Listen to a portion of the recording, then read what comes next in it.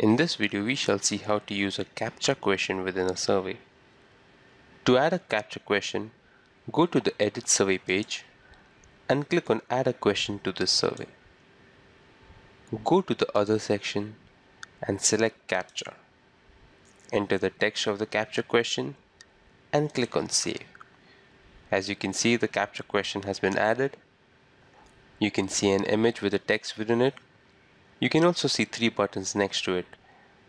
The first one is to get a new challenge. The second one is to get an audio challenge. And the third one is to access the help section. Thank you.